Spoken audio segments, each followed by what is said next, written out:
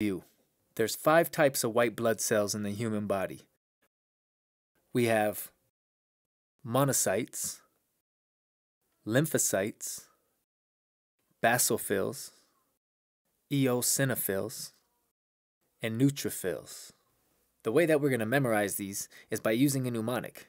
Remember the bean and fart one at the beginning of the video? Yeah, that one. Never let mama eat beans. Never let mama eat beans. Never is for neutrophils. Let is for lymphocytes. Mama is for monocytes. Eat is for eosinophils. And beans is for basophils. Alright, you guys, I hope that helped. Thanks for tuning in. If you thought the video was helpful, please leave a thumbs up, leave a comment.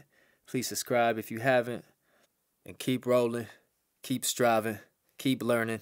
And until next time, peace.